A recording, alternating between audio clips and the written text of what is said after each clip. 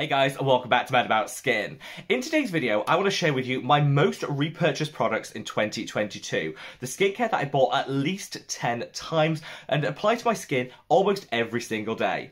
I think one of the biggest criticisms leveled at content creators here on YouTube is that we cycle through products too frequently. I know there's always a new launch that you're excited to try, but honestly, I'm pretty standard and boring when it comes to my skincare choices. I tend to use the same holy grails day in, day out, because when it comes to skincare, consistency is key, and I kind of want to demonstrate that in today's video. So sit back, relax, let's talk my most repurchased skincare. Now, before we get into this video, I would love to know what your single most repurchased skincare item of the past 12 months has been. I want to know product name, the number of units bought, and sound off in the comments section below. Before we delve into things proper, just a quick reminder to say, if you haven't already, if you could reach down and give this video a thumbs up and a like.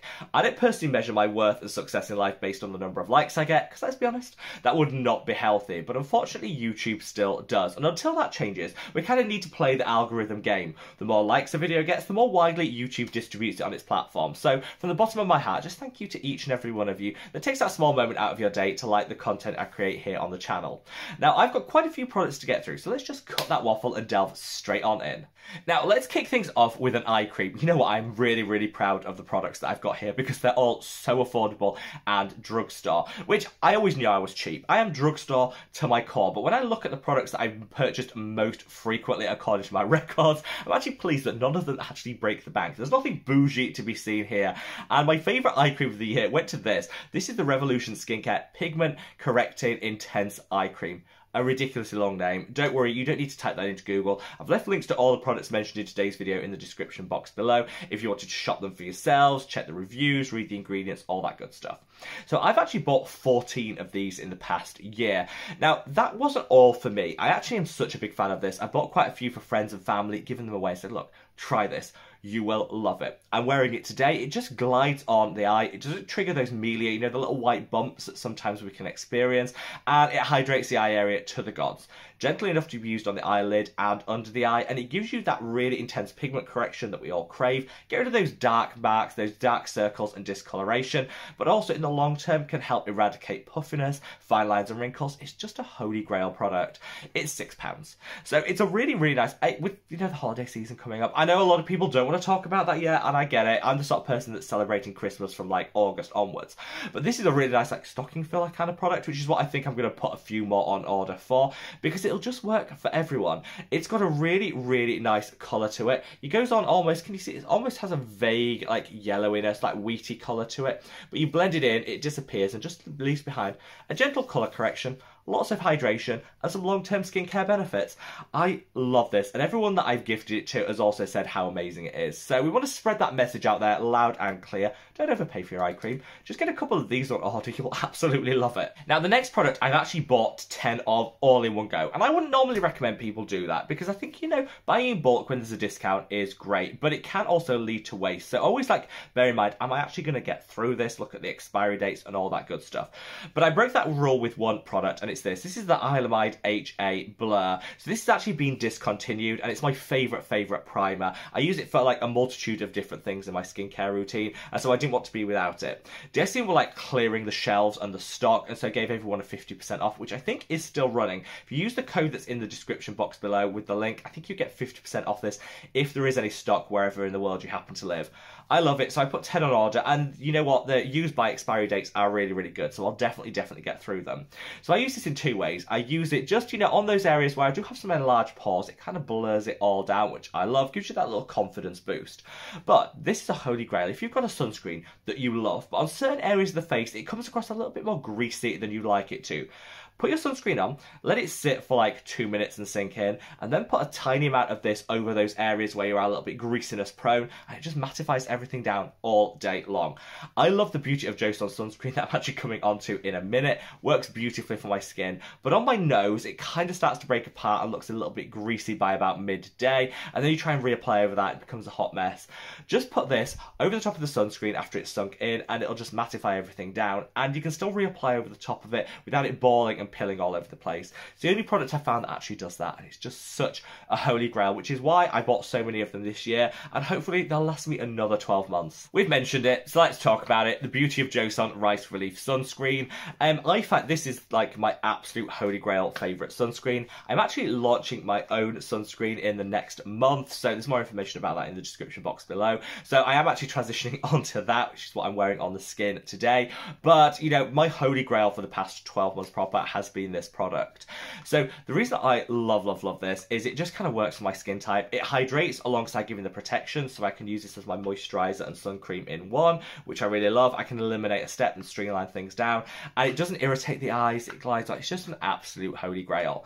Now, one tube of this will probably last me about 10 days, so I do always make sure I apply enough to the skin to get that maximum coverage, and I reapply it where I need to, so always bear that in mind. But yeah, one tube of this will probably last me about 10 days. So I do buy about 3 a month, which, you know what, is quite a lot, but it doesn't come with a super high price point, so I'm always appreciative of that. When I created my own sunscreen, I made it as a 100ml option rather than the 50ml, so it'll last like the full month rather than this, because the thing that really does frustrate me is it comes in a small packaging size, so you're constantly repurchasing it. But I do, because I absolutely love it, and more importantly, my skin loves it. Now, there's 2 products from Geek and Gorgeous in this list, and this is the Stress Less Serum and the A-Game Retinol. Now, both of these last me exactly 1 month, almost to the day, so I know that I bought 12 over the past year. So the Stress Less Serum is like my holy grail for minimising any acne scarring and hyperpigmentation. I think when we're talking like hyperpigmentation and discoloration, we always go to like treatment, but I think with a lot of things, prevention is like better than the cure. So if you can use a serum which calms any inflammation, any irritation in the skin, then it's going to be less likely to hyperpigment if you do get a breakout or you get any zits, and that's definitely been my experience with this product. It's got oat extract, metacasicide in here, the beta-glucans, calms, soothes and eliminates inflammation in the skin, so it's just an all-round holy grail. I tend to use this in my morning skincare routine, but you can use it morning and evening. It kind of all comes down to personal preference.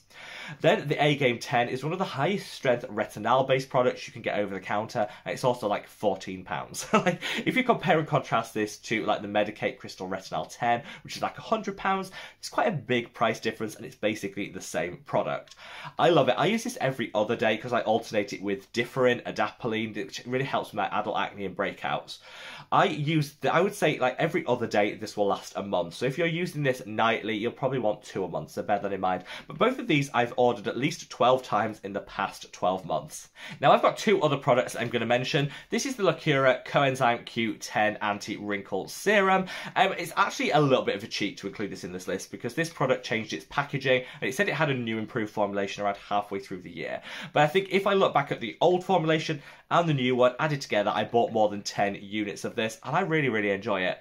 It's packed full of my favourite antioxidant, Coenzyme Q10, and this costs £1.99 at Aldi stores here in the UK. I also double checked, and you can get this in Aldi stores in Denmark, you can get it in Sweden and Ireland, so if you're in any of those countries, definitely one to pick up. There is fragrance in this, which I know won't suit everyone, but I actually really enjoy it. It's kind of light, it's uplifting, perfect for a morning skincare routine. I love the fact it's in a pump tube, and it dispenses with 1 pump just the perfect amount of product. You blend it into the skin, you can keep it in the fridge for that ultimate cooling experience, and it's just really nice. It's one of those products that I always look forward to applying. I think it's important to have a couple of those in your skincare routine to bring, part of the wellness routine to your skincare routine.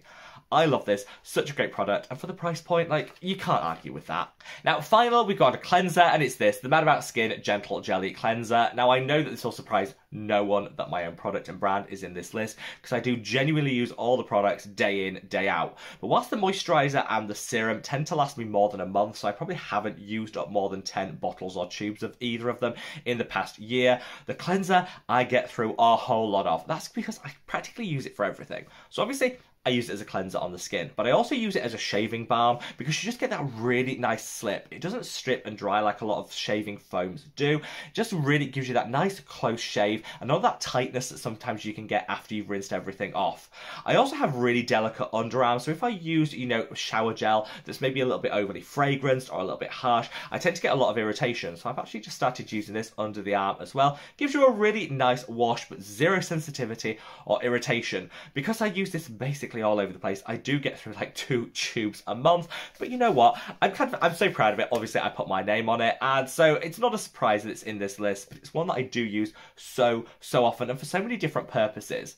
So there you have it, guys, a rundown of my most repurchased skincare of 2022. Like I say, let me know in the comment section below what one product you bought most frequently in the past year and why. Wherever you are in the world, guys, stay safe, stay well, and love your skin. Take care. Bye.